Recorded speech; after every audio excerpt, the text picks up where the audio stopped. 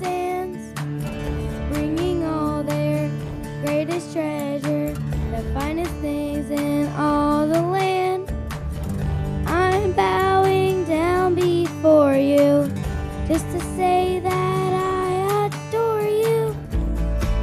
And I give nothing less than the best to Jesus, my King. All my heart and my soul, I give everything, 'cause you gave your best for me. Take my hands, take my feet, take my silver and gold. Not a gift, big or small, will I ever withhold, 'cause you gave your best for me. 'Cause you gave your best for me, so I give nothing less than the best. Nothing less than the best. Nothing less than the best to you, Lord. Lord, look down deep into the heart of me. Search each and every little part of me. I lay my life down at your manger throne, and offer all I am to you alone. And I give nothing less than the best to Jesus, my King. All my heart and my soul, I give everything, 'cause you gave your best for me. Take my hands, take my feet, take my silver and gold. Not a gift, big or small, will I ever withhold, 'cause you gave your best for me. Oh, you gave your best for me, so I give nothing less than the best. Nothing less than the best. Nothing less than the best to you, Lord. Nothing less than the best. Nothing less than the best. Nothing less than the best. Yeah! For them in the end. Amen. This morning we light 2 candles. The first one reminds us that in this dark and troubled world there is hope to be found in Jesus Christ. The second candle is the candle of love. God showed his great love toward us by sending his Son, Jesus, into the world to be our Savior. Mary showed her love for Jesus by caring for him tenderly, even though her circumstances were difficult.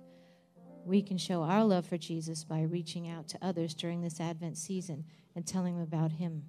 Amen? Father and our God, we are so grateful that we can share so many concerns. Father, lots in our church family are struggling. Father, lots are dealing with health issues and treatment plans and the unknown of not knowing what's to come. Father, we just pray that you would surround them with your presence, that they'd know your love and your grace and your peace while they wait, that they know your strength while they recover. Father, we pray for your healing hand. We pray for your will. That, Father, you would do those things that only a good, kind, and loving God can do in the midst of our struggles. Help us as church family to rally around and to encourage and send text, emails, porch visits, offer to help out, bring a meal, do whatever we can, Father, to help those that are part of our church family that are going through tough times. Father, we love you and we thank you for the privilege we have to gather and worship you. For it's in Jesus' name we pray. Amen. Okay. Well, we're going to talk about love today, and we're going to talk about a love story in the Bible.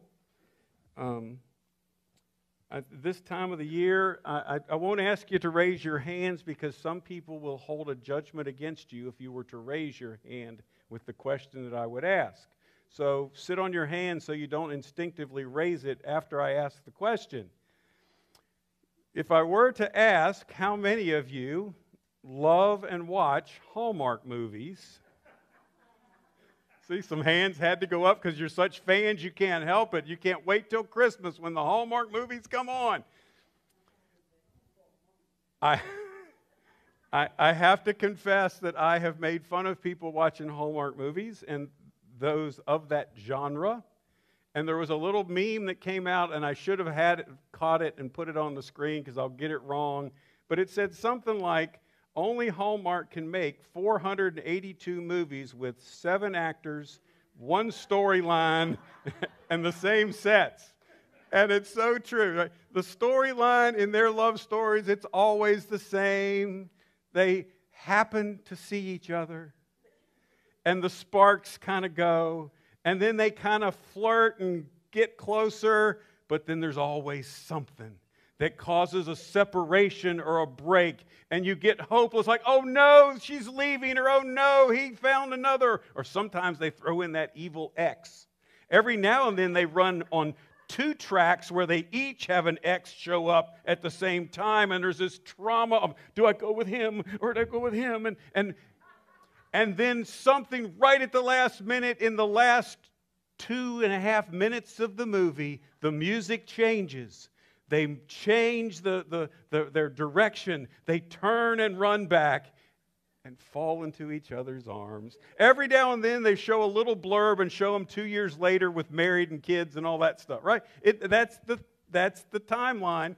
The location changes, although a lot of them are done at little mountain chalet, kind of little quaint little towns in the snow in Canada. And the snow always starts falling at just the appropriate time, right? Right as the music's building in your hearts and you're tearing up and the snow starts falling. And that's what a love story's supposed to be, right? Okay, all of us are hopeless romantics in a little bit, I guess. And I had to quit picking on them because somebody in my family who I never thought would start watching those started watching them. And so I'll watch them too. And you know why? I don't really get tearful at them much. But I like that they end well. They end happy. They end with the people who love each other getting together. And in our crazy world, sometimes it's fun to just, like, somebody recommended another series. I love how people put up on Facebook, oh, what's good to watch on Netflix? And all of it starts with this series, this series, this series. Well, then I go and I read, I said, oh, I'll watch that one. And I read the thing. Suspenseful, dark, and something else. And I thought, do I really want to watch dark? It's Advent. So I went to, Prime has their own kind of version of the Hallmark Channel. It's like, there must be 10,000 of these movies out there. It's not just Hallmark. And they all follow the same line. I shared a storyline from one while I was trying not to electrocute myself wiring my barn. Yesterday, I got one playing down there at the bottom, and it had a preacher in it, and that's why it caught my eye. And the love story was this widowed preacher and this. Anyway, you don't need to know the whole story. If I knew the title, I'd tell you go watch it this afternoon, but I don't know what it was. So, Advent is this time when we prepare to celebrate the coming of our Lord. And today we're going to talk about love. We're going to talk about a love story. And as is going to be our pattern through Advent, though, you're going to hear a chapter of Philippians before I start the sermon. It's on love, and love is mentioned a couple times in here. This is not the sermon. Remember, this is Paul's words to the Philippian church, and a lot of it you can take as Kevin's words to Salem. Okay? We're actually in chapter 2 today. Is there any encouragement from belonging to Christ? I certainly hope so. Any comfort from His love? Absolutely. Any fellowship together in the Spirit? Only the sweetest kind. Are your hearts tender and sympathetic? They should be. Then make me truly happy by agreeing wholeheartedly with each other, loving one another, and working together with one heart and purpose. I think I'll read that verse again. Then make me truly happy by agreeing wholeheartedly with each other, loving one another, and working together with one heart and purpose. Don't be selfish. Don't live to make a good impression on others. Oh, teenagers, listen to that. You don't need to please anybody but Jesus. Adults, you should listen too. Be humble, thinking of others as better than yourself. Don't think only about your own affairs, but be interested in others too and what they're doing. You know how you know if you're doing this? Next time you strike up a conversation with somebody, pay attention to whether you talk more or ask more questions and listen. Hello? Your attitude should be the same that Christ Jesus had. Pregnant pause to let that soak in. My attitude should be the same that Christ Jesus had. And now he goes on to explain. Though he was God, he did not demand and cling to his rights as God. He made himself nothing. He took the humble position of a slave and appeared in human form. And in human form, after he'd already made himself a slave and humbled himself, he obediently humbled himself even further by dying a criminal's death on a cross. Because of this, God raised him up to the heights of heaven, gave him a name that is above every other name, so that at the name of Jesus, every knee will bow in heaven and on earth and under the earth, and every tongue will confess that Jesus Christ is Lord, to the glory of God the Father. And the church said, Amen. Dearest friends, you were always so careful to follow my instructions when I was with you. Now that I'm away, you must be even more careful to put into action God's saving work in your lives, obeying God with deep reverence and fear. For God is working in you, giving you the desire to obey him and the power to do what pleases him. Believe it. Kevin's edition. In everything you do, stay away from complaining and arguing. In everything you do, stay away from complaining and arguing. In everything you do, stay away from complaining and arguing. And the church said, Amen. So that no one can speak a word of blame against you. You are to live clean and innocent lives as children of God in a dark world full of crooked and perverse people. Man, is he writing to us. Let your lives shine brightly before them. Hold tightly to the word of life so that when Christ returns, I'll be proud that I did not lose the race and that my work was not useless. But even if my life is to be poured out like a drink offering, to complete the sacrifice of your faithful service, that is, if I'm to die for you, I will rejoice. And I want to share my joy with all of you. And you should be happy about this and rejoice with me. If the Lord Jesus is willing, I hope to send Timothy to you soon. Then he comes back, he can cheer me up by telling you how you are getting along. I have no one else like Timothy who generally cares about your welfare. All others care only for themselves and not for what matters to Jesus. But you know how Timothy has proved himself like a son with his father. He's helped me in preaching the good news. I hope to send him to you just as soon as I find out what's going to happen to me here. I have confidence from the Lord that I myself will come to see you. Meanwhile, I thought I should send Epaphroditus back to you. He's a true brother, a faithful worker, a courageous soldier, and he has your message to help me in my need. Now I'm sending him home again, for he has been longing to see you. And he was very distressed, and he heard that you heard he was ill. He surely was ill. In fact, he almost died, but God had mercy on him and also on me, that I would not have to bear an unbearable sorrow. So I am all the more anxious to send him back to you, for I know he'll be glad to see him, and he will lighten my cares. Welcome him with Christian love, with great joy. Be sure to honor people like him, for he risked his life for the work of Christ. He was at the point of death while trying to do for me the things you couldn't do because you were far away. The love of Christ changes everything. The love of Christ is at the core of our entire being for those of us who are believers, y'all. The only way to do any of the instructions Paul laid out is if we understand the love that God has for us. We can't think he loves us. We can't be sort of sure he loves us. We have to be convinced that he loves us. It has to be a settled part of our soul. So today, let's look at Mary and Joseph's story for just a little bit as kind of a love story. It makes a wonderful Hallmark movie. It has all the wrappings on it, doesn't it? I mean, these two young kids, a carpenter by trade, a down-to-earth, and he probably had to be a pretty good-looking guy, too. He had to be in shape. They didn't have any lifts and hydraulics back then, so he carried the wood around. They didn't have any power tools, so he used hand saws and chisels and hammers. So he was probably pretty in shape.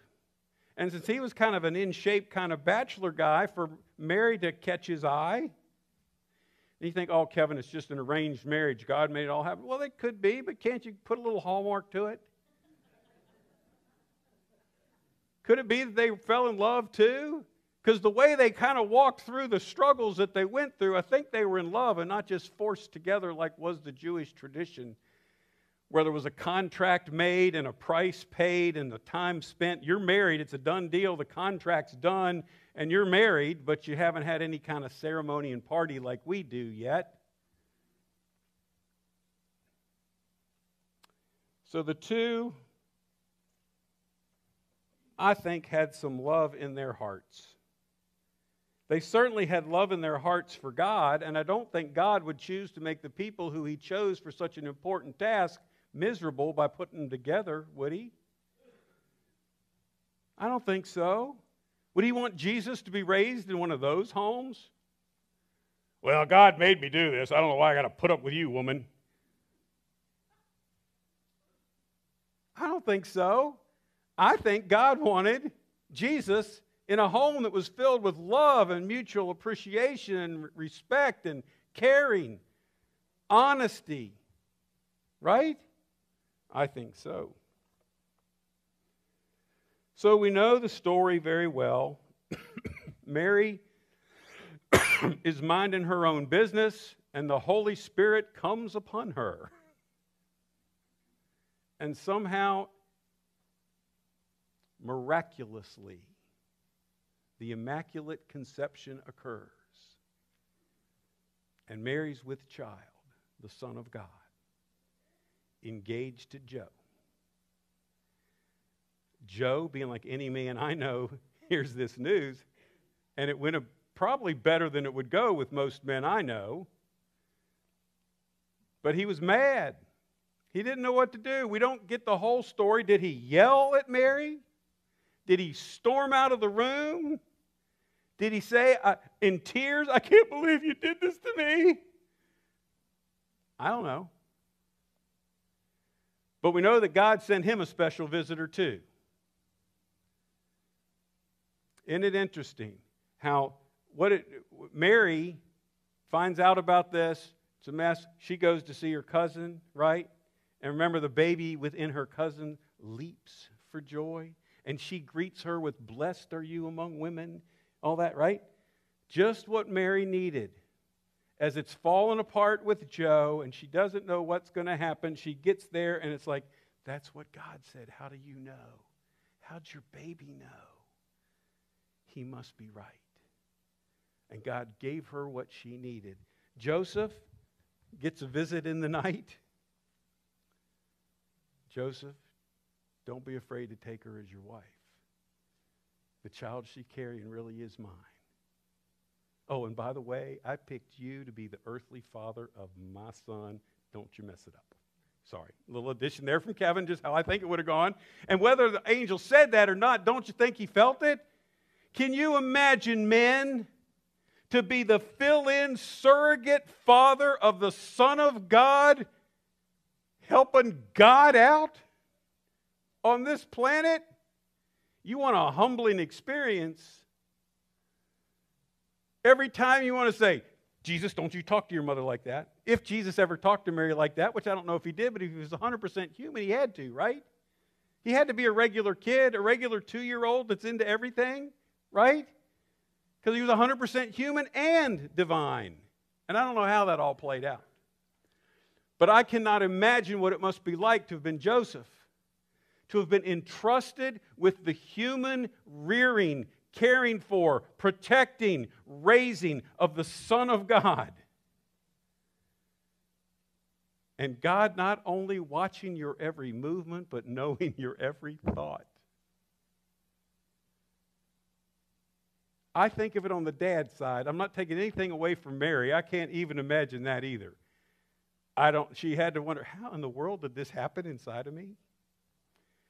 And then she had to go, why in the world did this happen, right? Two remarkable young people who endured all the mess that goes with this story that makes no sense to anybody who didn't have those visits. But we need to take away that God provided what each of them needed while they were faithfully carrying out the task that God had for them. Right? He does that for us too.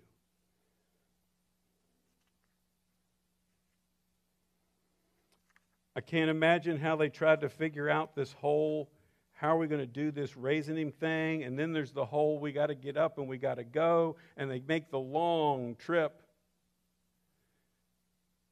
And they weren't in a luxury SUV with air conditioning, air suspension, and cushioned seats.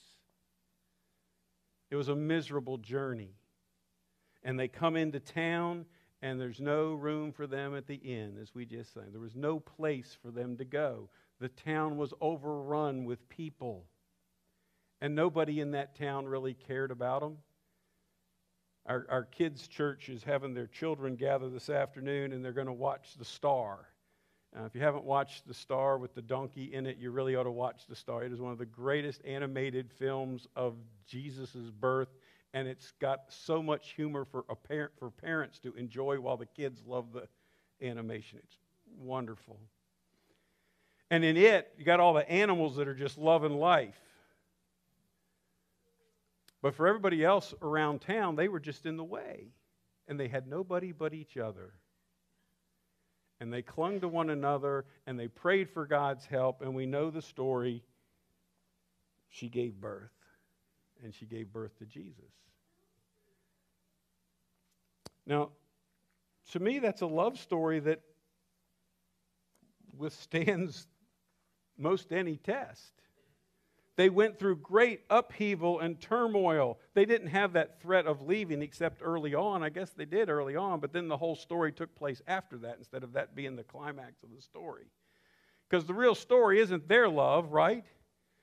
It's the love that God has for us that is shown in that little baby that was born. And that's the part we're going to wrap up with. 1 John 4:16 says, we've come to know and believe that the love that God has for us. God is love. Whoever abides in love abides in God, and God abides in him. John 3:16, for God so loved the world, he gave his only Son, that whoever believes in him will not perish but have everlasting life. He gave his only Son. He gave his only Son. He gave his only Son for you and for me. Jesus took your place and my place. I don't know about how long your sin list is about now, but I bet you if all of us were honest and we wrote down every sin that just happened this morning in our minds, our hearts, or our actions, and we kind of passed the piece of paper around and just had everybody add to the list with theirs, do you think we'd have a long list or a short list? This is Sunday, y'all. It should be short. Right? But it'd probably be long. We could probably have a long list if we just talked about the sins you thought of or did since you got to church.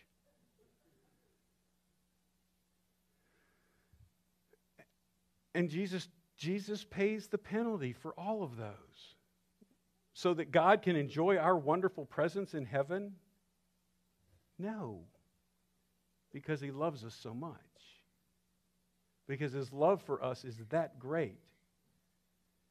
His love for us is that big, that full, that all-encompassing.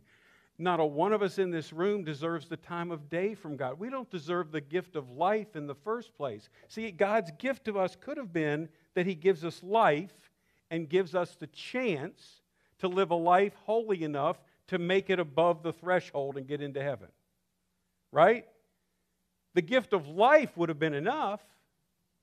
He gave us the gift of life. And some of us had it easier than others, and some of us had physical challenges or financial challenges or parental or relational challenges, but we still have the gift of life. And then he gave us this incredible thing called the Holy Spirit to live with us and dwell with us and lead us and guide us and comfort us and strengthen us and correct us. and be with us, present with us, nonstop, 24/7, every day we're alive on this planet. So that when we die, His gift of life eternal becomes ours forever. Because to be absent from the body is to be present with the Lord. This Christmas season, this Advent season, when we think about love, I hope it overwhelms you. It should make you speechless. It's wonderful that we know John 3:16 and we can all spout it off in a couple of different translations. Yay, go team. But that familiarity means it's hard to make it special. Is this the first time any of y'all have seen a nativity scene?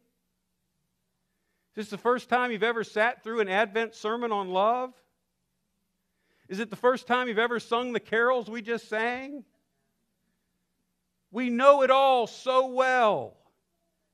And with that familiarity, my fear is that we kind of take it all for granted. The Christmas story is not a Hallmark movie.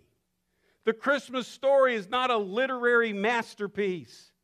The Christmas story is the account of God the Father loving His creation enough that He sent His Son into our mess. A dung-filled stable. If there were animals around, they stunk, right? The donkey she rode had not gotten detailed at the donkey shop before they left for the trip.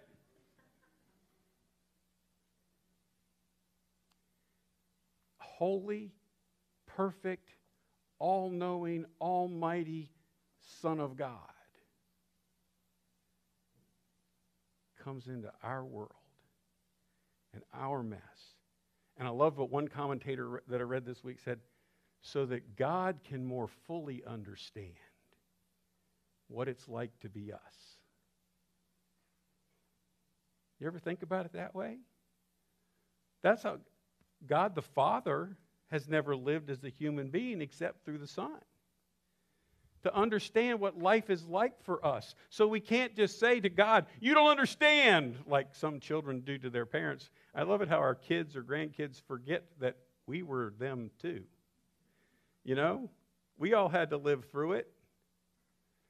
God lived through it through Jesus because of His great love for you and for me. And it is that love that changes and transforms everything. Everything. If that's not your reality, can I ask you to spend some time this week thinking about the love of God? If that's not what you experience when you sit down and think about God, when you read the Christmas story, do you buzz through it in your devotional? Because, well, I've read that every year for like forever. There's nothing new there. There's nothing that's going to grab my attention. Oh, be careful, little child, what you say. Because if you slow down, my hunch is the Holy Spirit's going to go, bing! And it's going to be like a word, a phrase, a part of the story is going to just jump out and it's going to relate to right where you're struggling in your life right now. And the Scripture is going to come alive yet again because of God's great love for you. That's my prayer for us this Advent season, that we dig in, we slow down, and we allow the reality of His love to change our lives and our hearts and our Christmas celebrations. Let's pray. Our Father and our God, we thank You so much for the love You have for us. We thank You for a love story in the Bible that we often just don't read from that perspective. But Father, we thank You most of all for Your love. It is the love story of the ages. It will never be topped. It will never be fully understood. But Father, it is what gives us hope. It's what gives us life. It's what transforms our lives.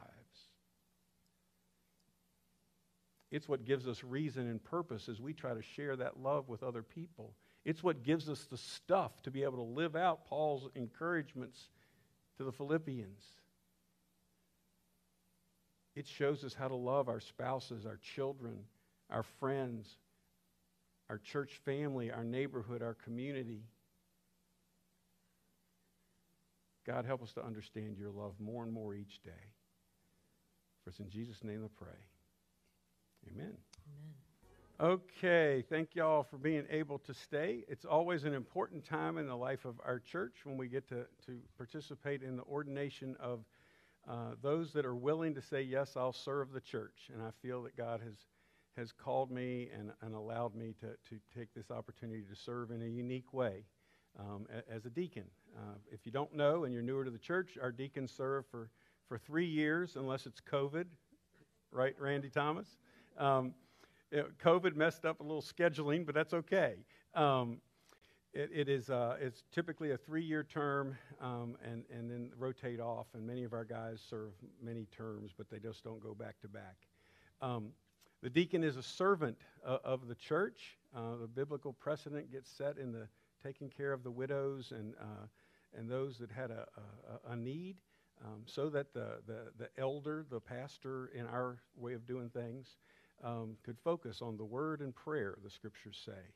And so our guys serve the church, try to keep up with the families in the church, and help us do ministry through this church family. So Ken Searles and Ray Massey aren't deacons. Likewise are to be men worthy of respect, sincere, not indulging in much wine, and not pursuing dishonest gain. They must first be tested, and if there's nothing against them, let them serve as deacons. Those who have served well gain an excellent standing and great assurance in their faith in Christ Jesus. Be very careful then how you live, not as unwise, but as wise, making the most of every opportunity, because the days are evil. Therefore, don't be foolish, but understand what the Lord's will is. Don't get drunk on wine, which leads to debauchery. Instead, be filled with the Spirit. Speak to one another with psalms and hymns and spiritual songs. Sing and make music in your hearts to the Lord, always giving thanks to God the Father for everything in the name of our Lord Jesus Christ. Submit to one another out of reverence for Christ. And finally, be strong in the Lord and in his mighty power. Put on the full armor of God so that you can take your stand against the devil's schemes. For our struggle is not against flesh and blood, but against the rulers, against authorities, against the powers of this dark world, and against the spiritual forces of evil in the heavenly realms. Therefore, put on the full armor of God so that when the day of evil comes, you'll be able to stand your ground. And after you've done everything to stand, stand firm then with the belt of truth buckled around your waist, with the breastplate of righteousness in place, and with your feet fitted with the readiness that comes from the gospel of peace. In addition to all this, take up the shield of faith, with which you can extinguish all the flaming arrows of the evil one. Take the helmet of salvation and the sword of the Spirit, which is the word of God, and pray in the Spirit on all occasions with all kinds of prayers and requests with this in mind. Be alert and always keep on praying for the saints. Would you join me in our litany? Today we set apart for ministry these men whom you've chosen to be your servants.